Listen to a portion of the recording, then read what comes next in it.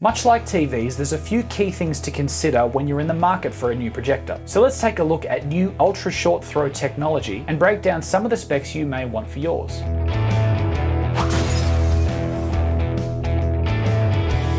Throw is the distance between the projector itself and the image on the wall. The projectors we're used to seeing usually sit mounted on a ceiling at the back of a room and require a distance of around 4 meters from the wall to project a 100-inch image. The room also needs to be dark enough to properly see the image. Ultra-short throw projectors like the Samsung Premiere LSP9T use advanced laser technology which allow them to throw the image from as little as 11.3 centimeters from a wall and can project up to a 130-inch screen in 4K resolution. Bright and efficient lasers replace the old school bulbs, and they're so powerful that they'll still work in a lit room.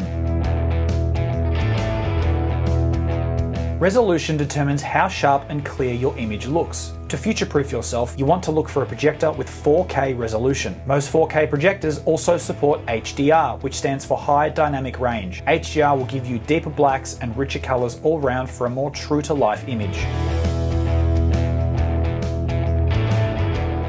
A projector's brightness is measured in lumens. The higher the lumens, the brighter the image and the better your projector will handle well-lit rooms. Ultra-short throw laser projectors can produce more light and use less energy than the old-school bulb type.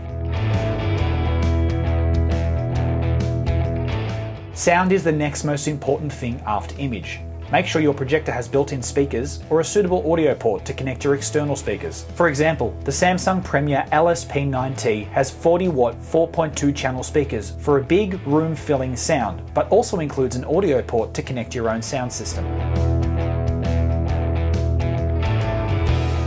Ports are all of the physical connection inputs at the back of the projector that let you plug in other devices. If you want to use a gaming console or connect a Blu-ray player, you'll need at least a couple of HDMI ports. Plugging in a thumb drive requires a USB port, and external speakers will need an audio port.